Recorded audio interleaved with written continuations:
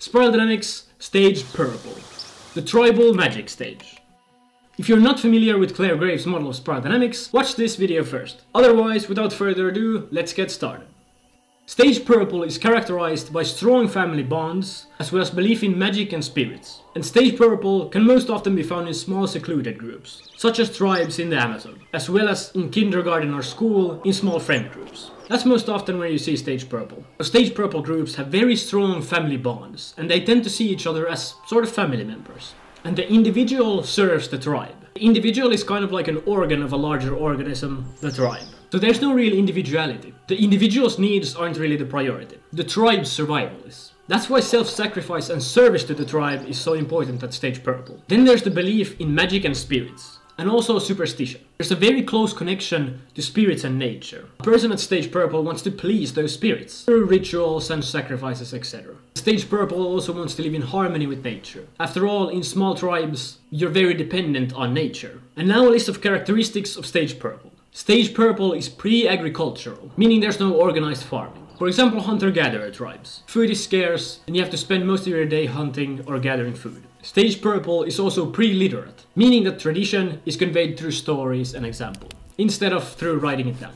And Stage Purple is also very much traditional, even more than Stage Blue. In Stage Purple, you have to follow the ways of the ancestors, follow the way that it's always been done. And Stage Purple is also very spiritual, or specifically animistic, meaning that everything is regarded as alive and spiritual. The trees, the weather, the sea, the sun, it's all regarded as having a spirit, and you have to please these spirits through rituals and sacrifices. Stage Purple is also very much intuitional. People at Stage Purple have a very strong intuition. For example, they could know when it's about to rain just by looking at the behavior of birds or other animals. And now Stage Purple also has a set of values. I've also compiled a short list of these, and they include community and connection. Stage Purple values the family and the tribe. They value contribution to the tribe and the idea of honor, as well as Mother Nature. The telling of myths and folktales, respecting the ancestors, the elders, wisdom and experience. And next up, some examples of Stage Purple. First, people in Stage Purple. The most obvious that probably comes to your mind are tribes in the Amazon rainforest, or in Africa or the Middle East. And for example, Native Americans or the Maori.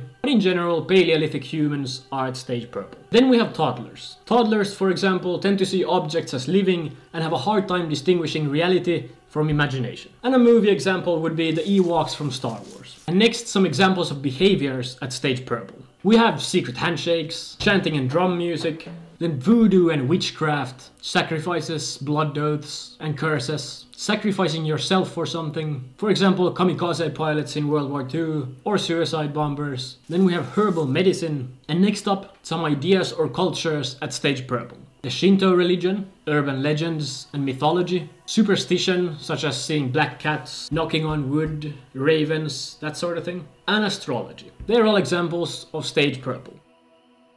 Now you should have a pretty good grasp of what Stage Purple is, and what is there to learn from Stage Purple. Stage Purple teaches us the value of socialization and connection. See, now the problem is, today most cultures are at Stage Blue, Orange or Green, so when we grow up, we're not exposed to Stage Purple. So we don't pick up on the skills that we're supposed to. We don't value socialization as much. This has become even worse with the advent of new technology. We just sit on our asses at home watching TV instead of going out to socialize. So many people are socially inept. Stage Purple really teaches us the value of connection. Another thing Purple teaches us is that we're a communal species. Humans are meant to live in groups. We're not meant to live in an apartment alone, never going outside. And that leads to a lot of problems. We have problems such as loneliness, a lot of incels, etc. We're not supposed to live isolated from people. And Stage Purple also teaches us the value of emotions, nature and spirituality. Especially Stage Orange societies tend to neglect all of these. We're like, emotions, who needs that sort of thing when you can have money?